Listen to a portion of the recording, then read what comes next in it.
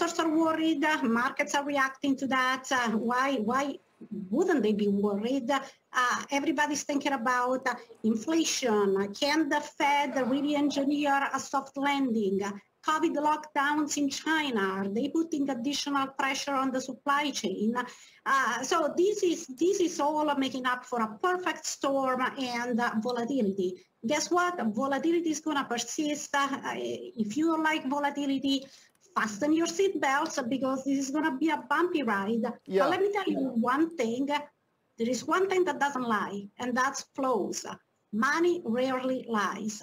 And in the last week, we have seen flows coming fast and furious into the QQQ and QQQM. We registered something like $1.5 billion of new money coming into tech this week alone. Yeah, but what does that tell you when, and here's what puzzles me about this week and the past couple of weeks.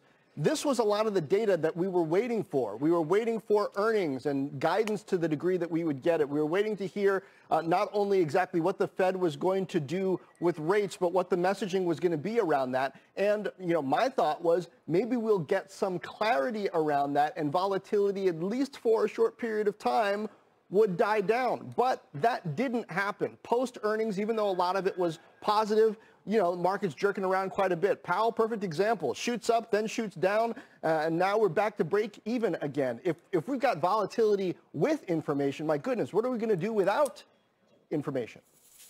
I totally agree with you, John. It puzzles me as well because information is there and information is not all that bad.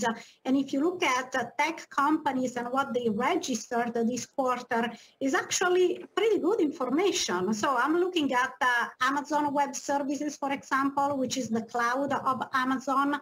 That arm delivered $18 billion in revenues, and that's 36.5% year-over-year growth. Look at the Microsoft Cloud as well, which is, revenues grew by 32% in the most recent quarter. It's now over $23 billion. So numbers are good. It's just everything that is around the numbers is all the uncertainty about the other factors that companies and investors cannot control. This is what really contributes to what we are witnessing today, which is a period of heightened volatility. However, volatility does not equal bear markets, and people forget that. Anna, if ETF flows are a good proxy of where investors think the money is, I wonder what you make of Cathie Wood's ARK ETF receiving its biggest inflow in a year earlier this week. Her fans are buying the dip despite the performance. What do you make of that? Well, investors are buying her high conviction. So ARK is a proxy for concentrated strategies, taking risks with a manager that has a really high conviction.